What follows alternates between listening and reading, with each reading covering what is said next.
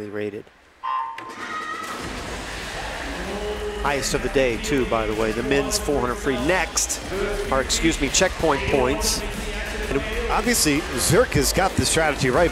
He flipped first by 12 100ths over Neil. Third with Neil and Evans there. Much more difficult to come off a sprint type 100 at the beginning, as it usually does when they swim against each other. For energy at the end of day number one. This is why energy really closes well typically. Well, certainly got a shot to break. Definitely going to win this, and now the jackpots really start to pop up.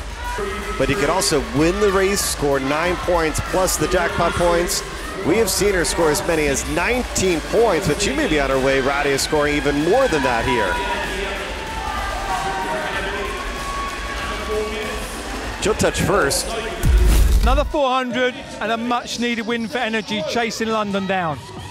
Yeah, I know the points are really close right now, so we're just trying to get as many points as possible. The relays are always important, so I'm really excited to see how the team does in the relays.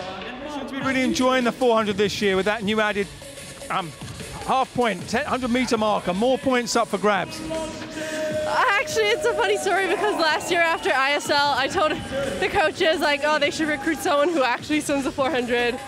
But they didn't really do it, so I'm stuck with the 400. But I guess the more I do it, the more I'm used to it, and trying out different strategies, especially since this year we had the 100-meter check mark with extra points. So I think that definitely helped me because I'm more a sprinter and I tend to go out faster. So it just makes things a little bit more fun.